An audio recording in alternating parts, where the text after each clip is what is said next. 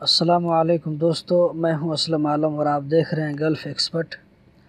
دوستو، آپ لوگوں کی طرف سے کچھ سوال آئے ہیں، آج کی ویڈیو میں اسی کے بارے میں ڈسکس کرنے والا ہوں۔ سب سے پہلا سوال ہے ڈیوٹی اور سیلری کے بارے میں۔ قطر میں جو ورکر کی ڈیوٹی کا ٹائم فکس کیا گیا ہے وہ ہے ڈیلی 8 گھنٹہ۔ جی ہاں دوستو، ڈیلی 8 گھنٹہ اور ایک ہفتہ میں 48 آور یعنی 48 گھنٹہ۔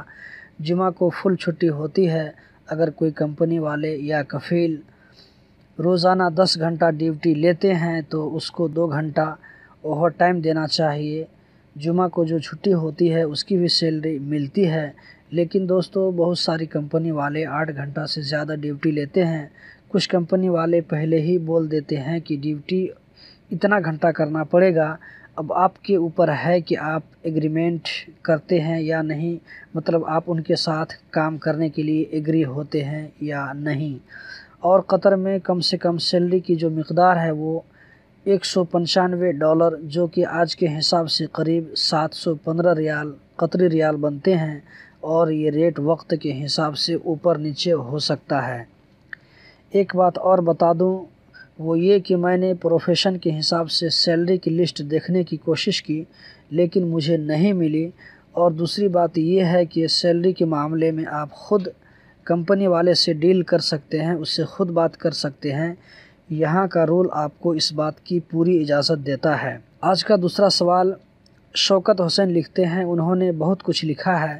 ان کا سوال ہے کہ اقامہ ایکسپائر ہونے سے کتنے دن پہلے ہم اپنا اقامہ رینیو کر سکتے ہیں؟ اقامہ ایکسپائر ہونے کے لیے جب 6 مہینہ سے کم ٹائم ہو تو اقامہ رینیو کر سکتے ہیں۔ 6 مہینہ سے زیادہ ٹائم رہے گا تو نہیں کر سکتے۔ کمپنی اور شخصی دونوں کے لیے سیم رول ہے، اور 1 سال اس دن سے جوڑا جائے گا جس دن اقامہ ایکسپائر ہوگا۔ تیسرا سوال حسین خان پوچھتے ہیں کہ قطر میں کمپنی میں ڈرائیور جاب لگ سکتا ہے یا نہیں؟ میرے پاس کویت اور سعودی کا لائسنس ہے۔ جی بالکل جاب مل سکتا ہے، لیکن سعودی کا لائسنس یہاں پر نہیں چلتا ہے۔ آپ کو ٹیسٹ پاس کرنا پڑے گا، اس کے بعد لائسنس ملے گا۔ اگر آپ ڈرائیور ہیں تو 10 دن کا کورس لے کر ٹرائل پاس کیجئے، لائسنس مل جائے گا۔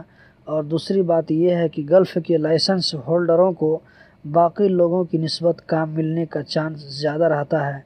تو دوستو یہ تھی آج کی جانکاری، امید کرتا ہوں کہ ضرور پسند آئی ہوگی۔